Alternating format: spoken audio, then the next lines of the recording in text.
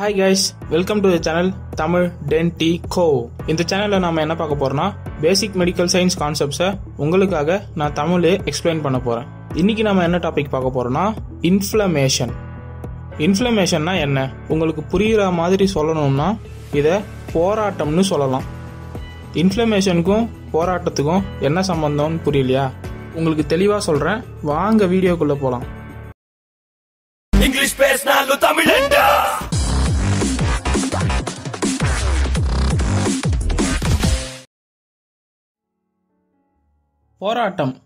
போராட்டம்னா என்ன?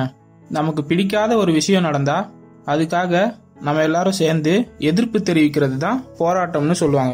அதே மாதிரி நம்ம உடம்புக்கு பிடிக்காத ஏதாச்சும் நம்ம உடம்புக்குள்ள வந்தா அதை எதிர்த்து நம்ம உடம்பும் ஒரு விதமான எதிர்ப்பை தெரிவிக்கும். அந்த போராட்டத்துக்கு பேர் தான் இன்ஃப்ளமேஷன். இந்த போராட்டம், அதாவது இந்த இன்ஃப்ளமேஷன் ஒரு மைக்ரோ ஆர்கானிசத்தை எதிர்த்தும் வரலாம், இல்ல ஒரு ட்ரக்கை எதிர்த்தும் வரலாம், ஆர் ஏன் நம்ம சாப்பிடுற ஒரு சில உணவு வகைகளை கூட எதிர்த்து இந்த இன்ஃப்ளமேஷன் வரலாம். தஸ் இந்த இன்ஃப்ளமேஷன்னா என்னன்னு யாராச்சும் உங்களை வைவால கேட்டாங்கன்னா, it is defined as the local response of the living மெமேலியன் tissues to injury from any ஏஜென்ட்னு சொல்லணும்னு டாக்டர் ஹர்ஷ் மோகன் சொல்றாரு. இந்த இன்ஃப்ளமேஷனை 2 டைப்ஸா பிரிக்கலாம்: acute inflammation and chronic inflammation. ஒரு இன்ஃப்ளமேஷன் ஷார்ட் டியூரேஷன்ல நடந்தா, அதாவது லெஸ் than 2 வீக்ஸ்ல அது நடந்ததுன்னா அதை அக்யூட் இன்ஃப்ளமேஷன் சொல்லுவாங்க. அதே இன்ஃப்ளமேஷன் லாங் டியூரேஷன்ல நடந்தா அதை கிரானிக் இன்ஃப்ளமேஷன் சொல்லுவாங்க. இந்த அக்யூட் இன்ஃப்ளமேஷன்ல நடக்கிற எல்லா ஈவெண்ட்ஸையும் 2ஆ பிரிப்பாங்க. Number 1 vascular events and number 2 cellular events. இந்த வாஸ்குலர் ஈவெண்ட்ஸை பத்தி தான் இந்த வீடியோவில் நம்ம டீட்டெயிலா பார்க்க போறோம். Let's move to the topic. Vascular events. Vascular அப்படின்னா பிளட் வெசல்ஸ். இந்த பிளட் வெசல்ஸ்ல எப்படி அக்யூட் இன்ஃப்ளமேஷன் உருவாகுதுன்னு தான் இப்போ நாம பார்க்க போறோம். லெட் அஸ் கன்சிடர், இது நம்மளோட டிஷ்யூஸ் அண்ட் இது அந்த டிஷ்யூஸ் மேல இருக்க டைனி பிளட் வெசல், அதாவது கேபிலரிஸ்னு சொல்லலாம். இப்போ நம்ம உடம்புக்குள்ள ஏதாவது ஒரு பேத்தோஜன், ஃபார் எக்ஸாம்பிள் ஒரு பாக்டீரியா உள்ள வருதுன்னு வச்சுக்கோங்க, கண்டிப்பா அவன் சும்மா இருக்க மாட்டான். பக்கத்துல இருக்க டிஷ்யூஸை சீண்டுவான், டிஸ்டர்ப் பண்ணுவான், இல்ல ஏதாச்சும் பண்ணுவான்.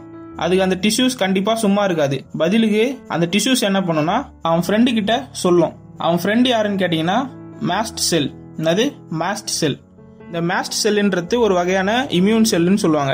இப்போ இந்த மாஸ்ட் செல் கிட்ட நம்ம டிஷ்யூஸ் கம்ப்ளைண்ட் பண்ணதால உடனே இந்த மாஸ்ட் செல் நம்ம ஃப்ரெண்டுக்கு ஹெல்ப் பண்ண வருவான். இந்த மாஸ்ட் செல்லை சுத்தி பாத்தீங்கன்னா நிறைய ரிசெப்டார்ஸ்லாம் இருக்கும்.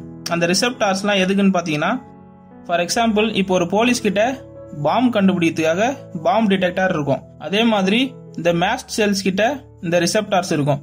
இந்த மாஸ்ட் செல்ஸ்ல இருக்க ரிசெப்டார்ஸ் என்ன பண்ணும்னா பேத்தோஜன்ஸை ட்ராக் பண்ணும். எப்படி ட்ராக் பண்ணும்னா, இந்த பேத்தோஜன்ஸ் எல்லாத்து மேலேயும் ஒரு வகையான மாலிகுலர் பேட்டர்ன் இருக்கும். அந்த மாலிகுலர் பேட்டர்ன் பேர் தான் பேத்தோஜன் அசோசியேட்டட் மாலிகுலர் பேட்டர்ன்ஸ் சொல்லுவாங்க.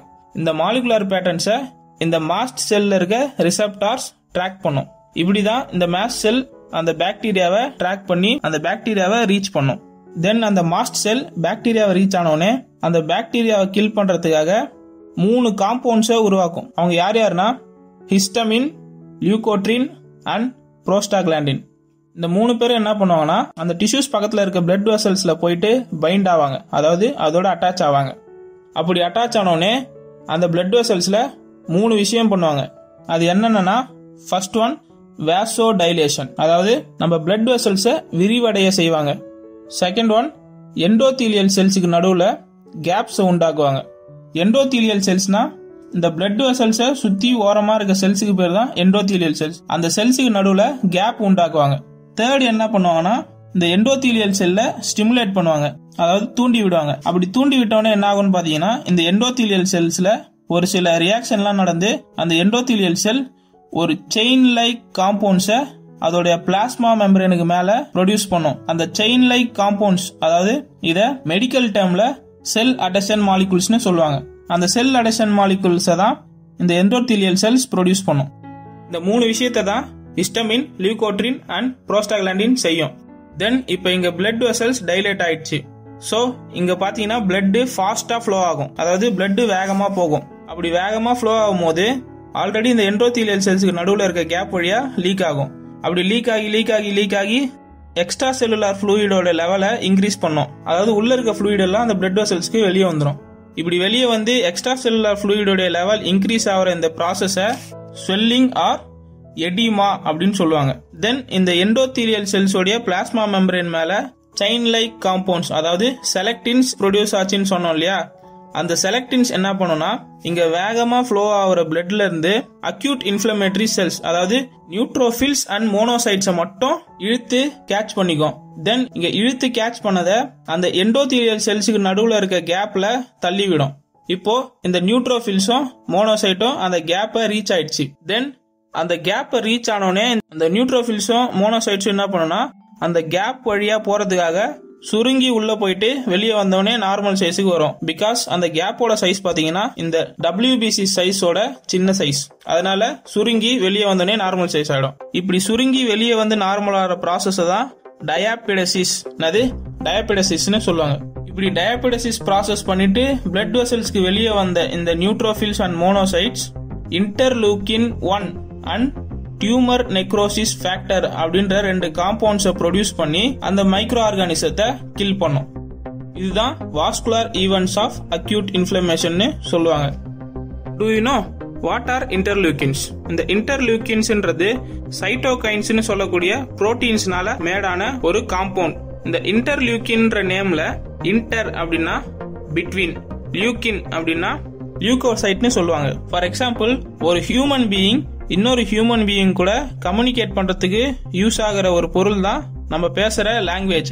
அதே மாதிரி ஒரு WBCயும் இன்னொரு WBCயும் கம்யூனிகேட் பண்றதுக்காக யூஸ் ஆகிற அந்த சப்ஸ்டன்ஸ் தான் இன்டர்லியூக்கின்னு சொல்லுவாங்க.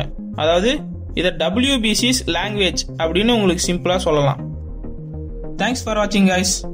இந்த வீடியோல வாஸ்குலர் ஈவென்ட்ஸ் ஆஃப் அக்யூட் இன்ஃப்ளமேஷனை பார்த்தோம். நெக்ஸ்ட் வீடியோல நாம செல்லுலார் ஈவென்ட்ஸ் ஆஃப் அக்யூட் இன்ஃப்ளமேஷனை உங்களுக்காக நான் எக்ஸ்பிளைன் பண்றேன். அண்ட் உங்களுக்கு எந்த டாபிக்ல வீடியோ வேணாலும் கீழே இருக்க கமெண்ட் செக்ஷன்ல மென்ஷன் பண்ணுங்க. இந்த வீடியோ உங்களுக்கு பிடிச்சிருந்தா உங்க ஃப்ரெண்ட்ஸ்க்கும் ஷேர் பண்ணுங்க. இந்த மாதிரி வீடியோஸ் மூலியமா நீங்க பல விஷயம் கத்துக்கணும்னா நம்ம பேஜுக்கு சப்ஸ்கிரைப் பண்ணிடுங்க.